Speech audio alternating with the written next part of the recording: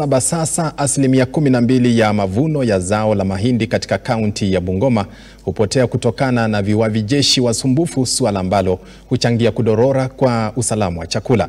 Wakulima kutoka kijiji cha Manani, eneo bunge la Webuye Magharibi, sasa wamebuni mbinu mpya ya kunyunyizia mimea kwa kutumia mchanganyiko spesheli unaoundwa kwa matawi ya aloe vera na pilipili kukabili wadudu hao.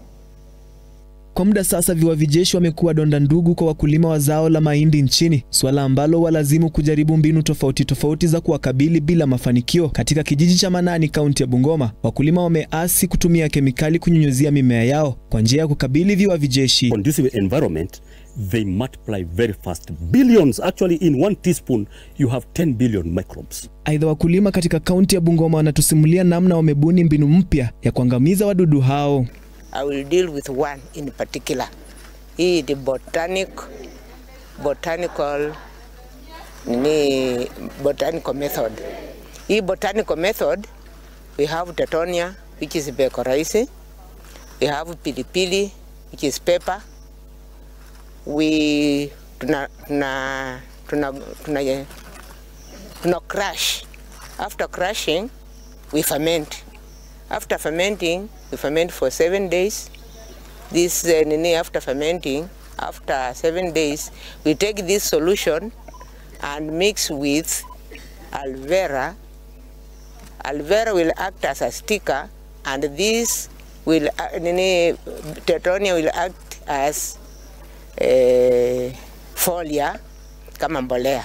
Lakini hii pilipili ndio sasa inaua huyu mdudu.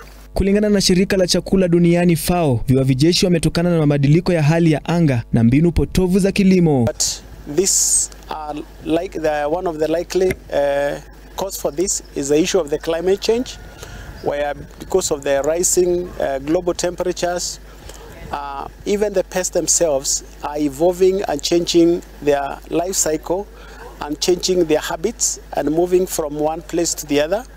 And so we got this pest that is very destructive, and one of the characteristics of it is that it is able to fly about 1,000 kilometers just within a month, and so the spread is so fast. Uwepo wa viwavi jeshi husababisha hasara ya asilimia 12 ya mavuno ya mahindi kila msimu, swala ambalo gavana wa kaunti ya Bungoma Kenneth Lusaka, na ambaye pia ni mwenyekiti wa kilimo katika baraza la magavana nchini, amewataka magavana kushirikiana kupigana na janga hilo ili kuimarisha usalama wa chakula nchini. That if not controlled, or what has been established is that we lose up to 12% of our maize through the fall armyworm menace. So what we are encouraging all counties to do is to recruit more extension officers to support the farmers in the field, because we may give fertilizer, we may give the seeds, but the farmers don't have the knowledge of how to apply it the way it's supposed to be applied. Onesmus Msonye, Look Up TV. Out of the manure, it has a lot of